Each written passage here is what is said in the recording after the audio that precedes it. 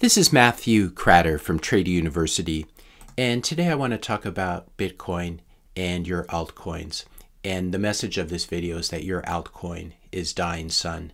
Your dog coin is getting old in dog years, and it's going to need to be put down soon, unfortunately. But don't worry, this is just part of the circle of life in crypto land, as we learned in The Lion King, and as we learned from Do Kwon in this video that he made just a couple days before Luna imploded. He said 95% of coins are going to die, but there's also entertainment in watching companies die too. Very ironic given what happened to Terra Luna shortly after this. I think he got the percentage wrong though. I think this 95% is more like 99.999% when you look at how many altcoins there are out there and how many are actually going to survive. Unfortunately, there's been a lot of collateral damage in altcoin land in this bear market, mostly to unsophisticated retail investors who didn't realize that they were the fools at the poker table. During the bull market, I tried to warn these people repeatedly. I made a lot of videos like this, and many times after I made a video like this, Solana billionaire VCs are laughing at you.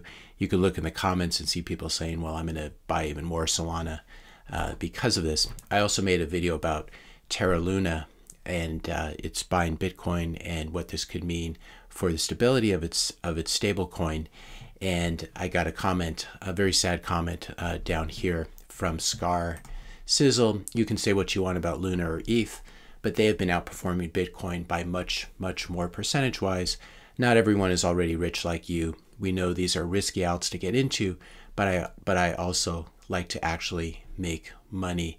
This is the problem with thinking that short-term outperformance or short-term correlation means anything at all. And he was definitely right about this. You can see in this chart, if it's going up, that means that Terra Luna is outperforming Bitcoin. If it's going down, it means Bitcoin is strengthening against Terra Luna. And when I made that video and when he made that comment, this was certainly true. But unfortunately, this is what happened next. In Bitcoin terms, in dollar terms, in almost all terms, Terra Luna has gone to zero. If you're finding this video helpful so far, be sure to hit that subscribe and like button. This is the thing about new coins and new cryptocurrencies. They outperform Bitcoin until they don't. Most are mean reverting when denominated in Bitcoin, and I think ultimately all of them are mean reverting when denominated in Bitcoin. So I'll show you a few charts here where Bitcoin's in the denominator and the altcoin is in the numerator. This is Cardano versus Bitcoin. Again, when it's going this way, it means Cardano is outperforming. This is what normally happens when you have an ICO and it just gets started. But then you never again see those same highs. So even in the next bull market, you get a lower high. And we can see that Cardano probably has a long way to go down from here, denominated in Bitcoin terms. Same for XRP, completely dead in the water for years and years and years, with these spikes that just really serve to hurt retail investors who think that XRP is the next shiny new thing, even though it has this mean reverting property like all altcoins. Same with Solana. Solana had very nice outperformance in 2020 and 2021. It's all now mean reverting, and it could get very ugly if we get back down to these levels in terms of Bitcoin. This means that Solana has a very long way to go down from here. Likewise with Litecoin, this is a coin that's been around really since 2013, 2014, and we can see the same pattern of lower highs trending all the way down to zero. Litecoin, of course, was I believe it was a fork of Bitcoin. Even Ethereum here has never seen the same FX highs or the same highs in terms of Bitcoin that it did back in 2017, and we've been mean reverting, especially over the last couple of days. We could break to much lower levels. This could be what the transition to proof of stake looks like, where it really is in the nail in the coffin in terms of Ethereum's security and stability. But either way, we can see that Ethereum has never been able to retake these highs when denominated in Bitcoin. Finally, you can't even fork Bitcoin. We saw what happened with Litecoin. This is Bcash, Bitcoin Cash, which is a fork of Bitcoin back from the fork wars of 2017 and 2018. And it's basically gone to zero in Bitcoin terms. It's just been a complete disaster. And this serves as a warning sign to those who want to fork Bitcoin this is what happens. You can probably enrich yourself forking Bitcoin, or at least you could back in the day, but it's very, very bad for people who follow you into that, and you're probably going to be dumping on them the whole time. So it's not exactly an ethical thing to do. It's important to have this sort of historical perspective, and I think one nice way of doing this is if we go to Coinmarket and we look at their historical data. They have snapshots back from 2013 and all the way up to the present. If we take a look at their first snapshot, this was from the 28th of April 2013, and the first thing I would point out is that the only two names that I really recognize in here, the others sound a tiny bit familiar, but of course Bitcoin is number one, as it always is. Here's Litecoin, which is still around, and then you have all these coins that you've probably never heard of: Purecoin, Namecoin, Terra Coin, Devcoin, and Novacoin. And the only way you've heard of these is probably if you were around back in these days in crypto, which was before my time. So this is one lesson, that the top 10 names, out of the top 10 names, or in this case the top 7 names, most of them will be completely different in a few years from moving forward from there. And this means that if you hodl one of these other coins instead of hodling Bitcoin, you will get in trouble. The other lesson from this, of course, is that daily outperformance, hourly outperformance, weekly outperformance doesn't matter. Here is Novacoin massively outperforming Bitcoin over the last hour, up 2%. Back in 2013, when Bitcoin was only up 0.64%. Of course, what happened to Novacoin since then is it's now trading at 3 cents, down from $4.25. Now, Litecoin is still around. You can see Litecoin back here was only trading at $4.35. Of course, Bitcoin was at $134 per Bitcoin. So we could say that Litecoin did have good performance from here. Litecoin is up 16x in US dollar terms, but over the same time period to today, from the 28th of April 2013 to today, or really to roughly last night, Bitcoin is up 222x in US dollar terms. So even in the case, if you get lucky and you pick one of these coins, these top 10 coins, and they survive, they almost always massively underperform Bitcoin. And this is why it's so important to measure your returns in Bitcoin, because if you're not outperforming Bitcoin and you're doing all these complex trading strategies and paying all these taxes, it might make more sense just to hold the hardest money of all time, which destroys everything in its path. So again, we can look here, see the top 7 names, and then we can look at the top 7 names. Right now we have BTC, Ethereum, Tether. It's sort of silly to count stable coins here since they're pegged to the dollar. But we have another stable coin here, USDC, XRP, Cardano, Solana, and Dogecoin. Those are the top 10. And if we fast forward and look at this in 2 or 3 years from now, you can be certain that the top 10 names will contain many different tickers than are there today, but Bitcoin will still be at the top there, outperforming everything else. So we can see Litecoin went from $4 to $68, but still only up 16x in US dollar terms, while Bitcoin is up 222x in US dollar terms. And it's not just your altcoin that's dying when it's denominated in Bitcoin. It's really every other asset class in the world. If you've been owning Bitcoin over the past few years, houses keep getting cheaper from your perspective, groceries and gas keep getting cheaper, and stocks keep getting cheaper as well.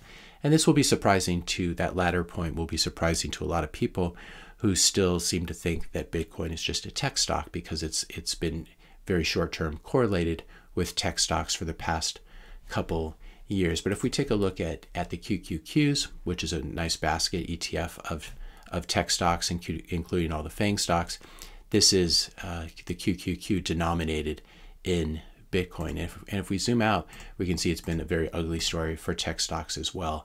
And the way I like to explain this is that short-term correlations tell you nothing about long-term returns. So for example, back in 1999 and early 2000, Pets.com and Amazon were competitors, and they were highly correlated in terms of their day-to-day movements. Of course, one of them went bankrupt.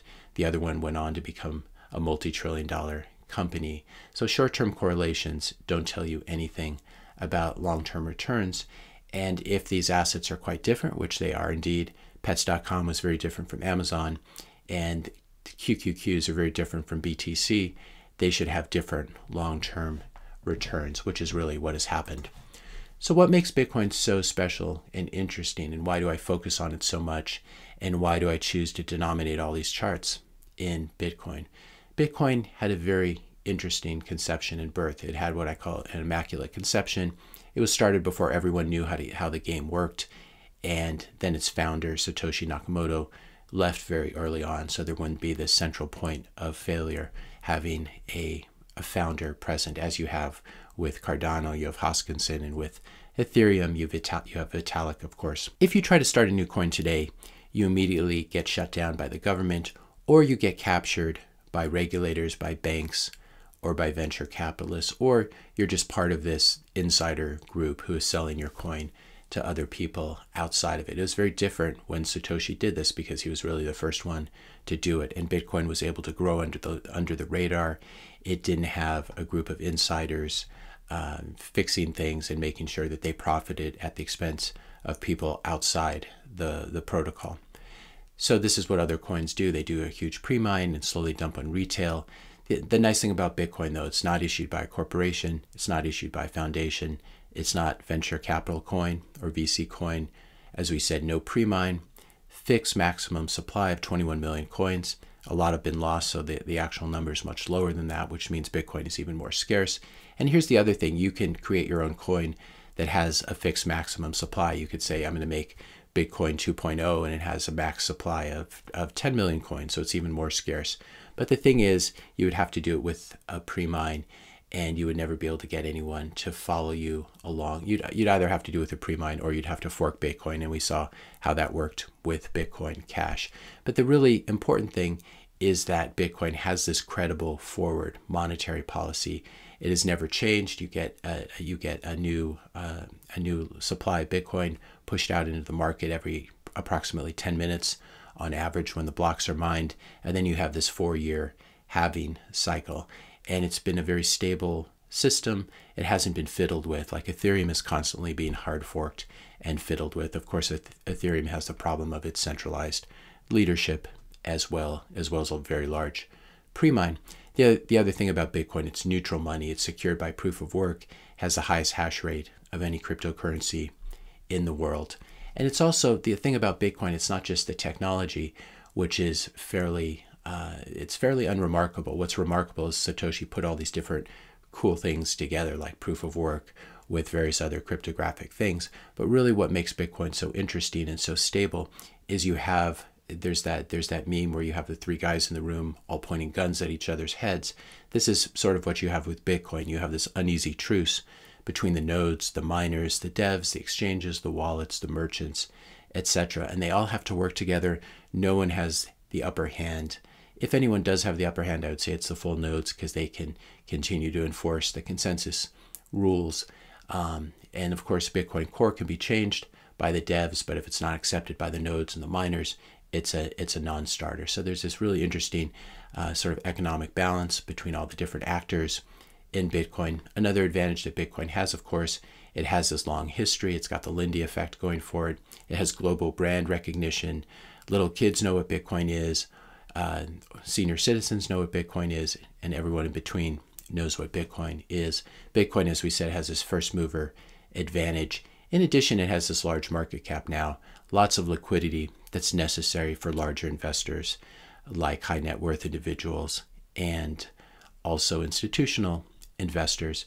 And then finally, I want to end on something that's really important. No other cryptocurrency has the same sort of fanatical, insane hodlers that Bitcoin does. The supply of Bitcoin is slowly being vacuumed up and taken off the market forever by Bitcoin hodlers.